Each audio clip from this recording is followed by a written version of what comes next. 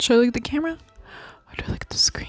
Hello and welcome back to my YouTube channel. My name's Jessie and I just made a sweater, and this is the process of me making my checkered sweater for the fall.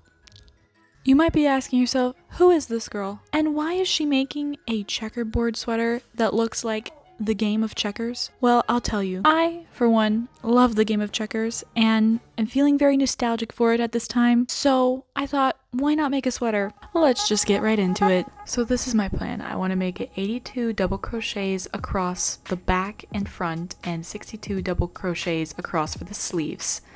And I want every row to be 5 rows long to make the perfect square. And the yarn I used is Red Heart Black and Red Heart Cherry Red. Okay, I have crocheted the first row. It is 8 of these squares long, 4 black, 4 red, alternating. And I have done the stitch where you just carry the other color underneath and then you switch over to the next color. And I've been using a I-9 or 5.25 millimeter hook, and my gauge is quite tight, so I'm really worried this won't fit, but I have finished one whole panel already, so this is going to be either the back piece or the front piece, whichever comes first.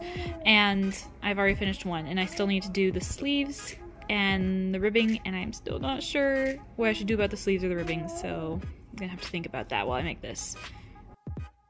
I also forgot to mention that the 2 extra stitches on every panel is to allow for seam allowance for when we sew the piece together. So I know what you're thinking. Wow, a red and black sweater that's checkered, so original. Well, I just really love the game of checkers and I just really wanted this sweater for some reason. So that's why I ended up making it, and I had a lot of fun doing so. Okay, so I just ran out of this black string on the skein I was working on. So I was using the skein from the other one and I thought I had enough, but I was on the 6th row and I still need to do 2 more after this row.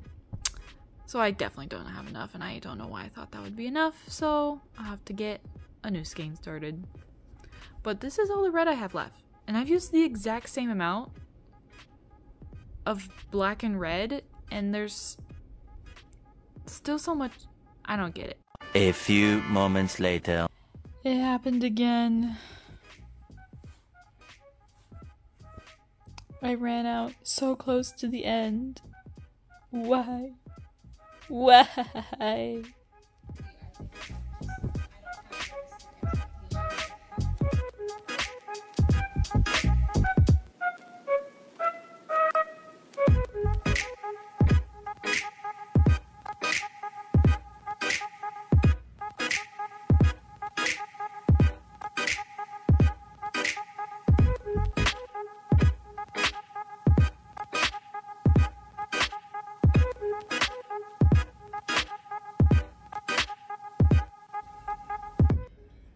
And now some poor decision making. I can't find any scissors, so I'm literally cutting this with a knife.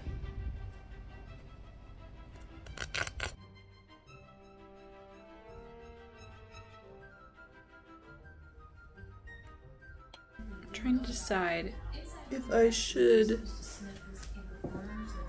add a cuff or crochet another row of squares. And thus began the long process of me trying to decide if I should make it 5 rows or 6 rows of squares. The indecision was crushing. I ended up not deciding and using the other end of the yarn to work on the other sleeve while I was thinking about it, and it didn't help my decision making at all.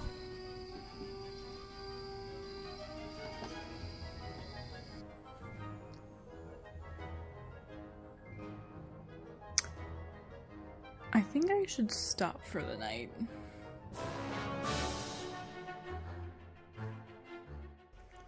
Okay, I chickened out and I made it 6 by 6 squares instead of 5 by 5 because I was afraid it was going to be too short a sleeve, so yeah. I also had to buy more yarn needles because I always lose them, and thus begin the sewing together while I still did not decide about the sleeves. Also, I ended up not doing this kind of stitch. I ended up just sewing it normal, and that's where that extra stitch on the end came in handy.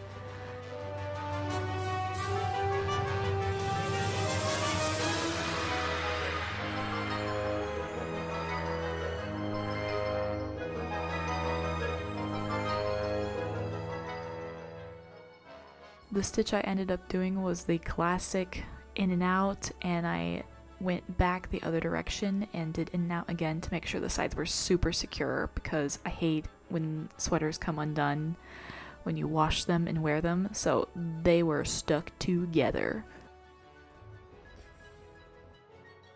I finally came to a decision about the sleeves. I didn't like the 6th row. I ended up undoing it. This was crushing. This was hours of work down the drain. I'm so sad. I just frogged it.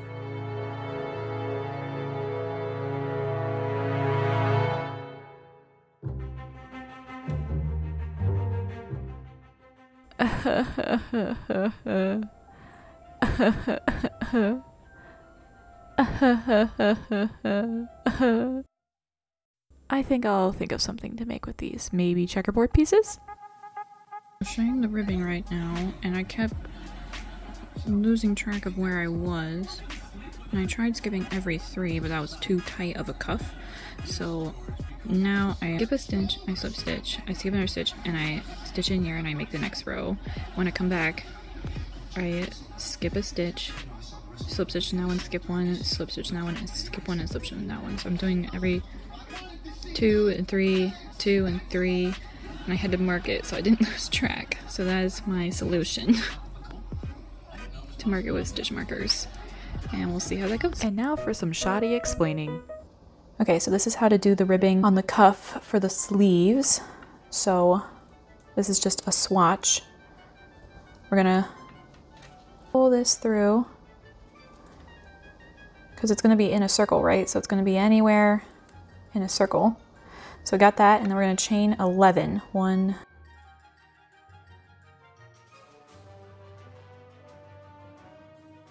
and then we're gonna single crochet into the chain next to it in just the back loop. So single crochet, and then we're gonna single crochet all the way down.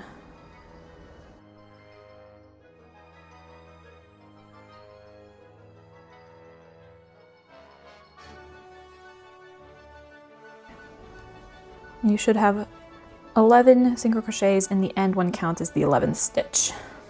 So then we're going to slip stitch. We're going to skip a stitch, slip stitch in this one, skip a stitch, slip stitch in this one.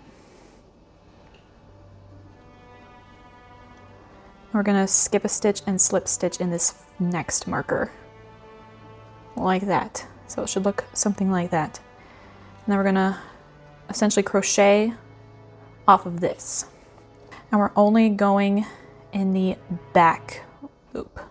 So we're going to single crochet back up.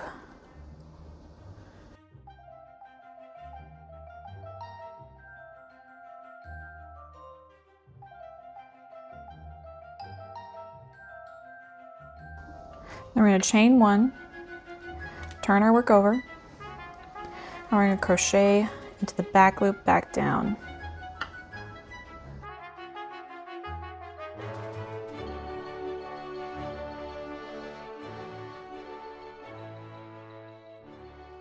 Okay, and then this one's a little different.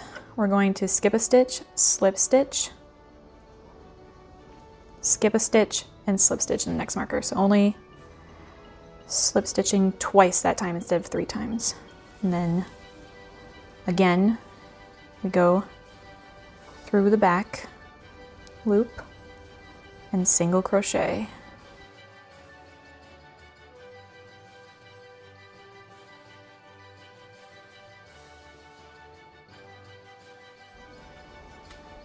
chain 1, turn your work over, and see how it's cinching? That's how it makes the cuff, and it looks like ribbing. And then we just repeat that. A brief recap. Work in here, work up, come back down, skip, slip stitch, skip, slip stitch, skip, slip stitch, work off that one, come back down, skip, slip stitch, skip, slip stitch, work off that one, come back down, skip, slip stitch, skip, slip stitch, skip, slip stitch, work off that one and come back down, and so forth until you sew them up together at the end. And now it's time for the neck. So I actually wasn't sure what to do about the neck. I ended up crocheting to the middle of the third square on each side and making crochet nonsense of a triangle next to it so I had room for my head. I made it the same length as the squares just to make everything even. Yeah, the color didn't fit the first time I made it. It took hours of work that I had to undo and start over, which made me so sad. I ended up figuring out how to do it and all is well. Here's a brief recap. I start here, crochet 6, come back down, slip stitch, work off of that one, come back down, skip, slip stitch, crochet, work off of that one, come back down, slip stitch. This concludes a brief recap. Yeah, and now this is me in disbelief that the color came out so well after redoing it like 4 times. I ended up just folding over what I had worked on, and it was super comfortable to fit over my head because of that, and I didn't tack it down, I just folded it over and it looks so good, and I was so impressed with myself. But anyway, let's move on to the ribbing on the bottom. Okay, I'm on the last bit. I am starting the trim on the bottom, and these are all the stitch markers I own, and I'm just gonna have to move them around because I can't remember how many spaces are supposed to be between, because there's some that are right next to each other and there's some there's spaces, and so yeah, I'm gonna work on that now. And now for a brief recap. For the ribbing on the bottom, you are just going to be working off your first one, and then you skip, slip stitch, skip, slip stitch, work off of that one, skip, slip stitch, work off of that one, skip, slip stitch, work off of that one, skip, slip stitch, skip, slip stitch, work off of that one, skip, slip stitch, work off of that one, skip, slip stitch, work off of that one, and just repeating. I also forgot to mention that the bottom ribbing is 9 stitches.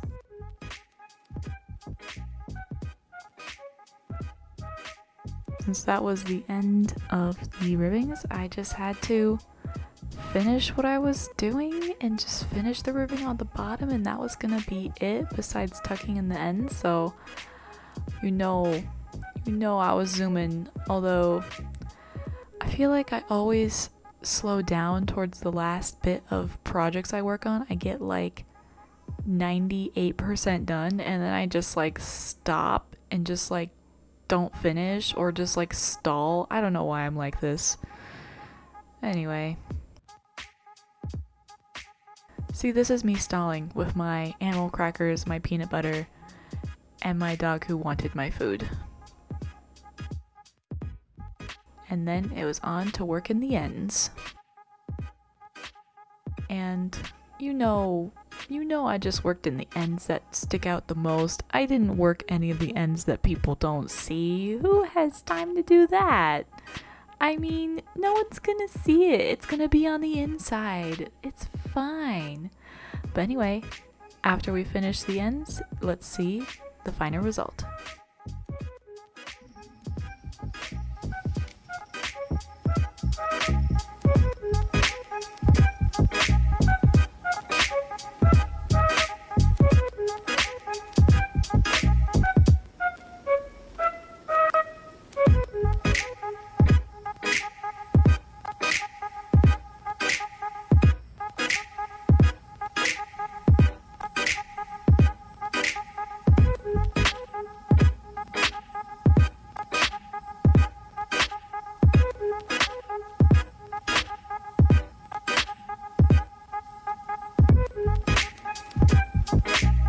Thanks for watching. Bye. And yes, this is a child's block toy. I haven't had a full night's sleep since June. I'm so tired.